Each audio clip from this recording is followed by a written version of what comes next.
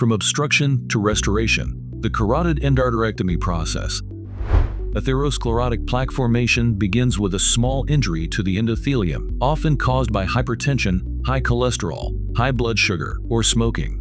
This allows cholesterol to migrate into the thickness of the vessel wall. Cholesterol is converted to an oxidized form as a result of a series of biochemical reactions, which is an inflammatory signal to blood cells. Monocytes, which normally move freely in the bloodstream, migrate to the vessel wall and transform into macrophages, which begin to actively absorb cholesterol molecules. As a result of this process, they turn into large foam cells. As the foam cells become saturated with large amounts of cholesterol, they die and release their contents.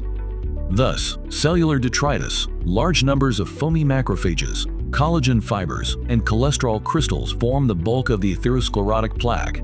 Smooth muscle cells transform into fibroblasts and migrate to the top of the plaque, helping to stabilize its cap. The process of forming an atherosclerotic plaque is usually long and takes years.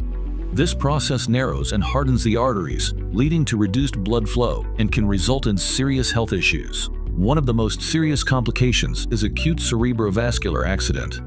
Carotid endarterectomy is one of the most effective treatment options. The surgeon starts with a small cut along the front edge of the sternocleidomastoid muscle. Step by step, they carefully separate the tissues to minimize the risk of damaging muscles, nerves, or blood vessels. Then they progress to the area where the common carotid artery branches into the internal and external carotid arteries, a common site for atherosclerotic narrowing. After clamping the common and external carotid arteries, the surgeon measures the pressure in the internal carotid artery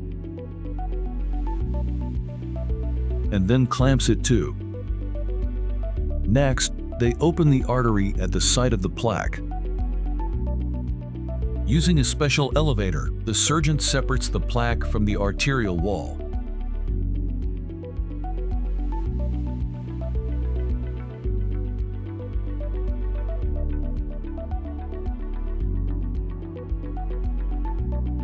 And removes it from the lumen of the vessel, either in one piece or in smaller sections.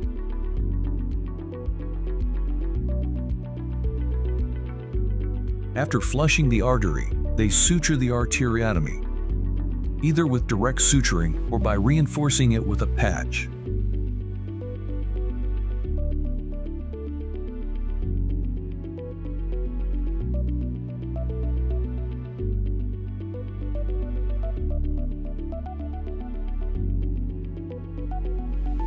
Before removing the clamps, they ensure all air and debris are cleared to prevent embolism.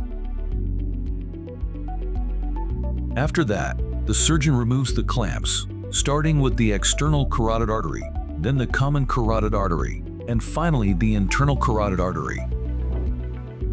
Most patients recover without complications, but some may experience difficulty swallowing, hoarseness, or blood pressure fluctuations for a short time post-operation. This procedure plays a crucial role in restoring proper blood flow and significantly lowering the risk of cerebrovascular accidents.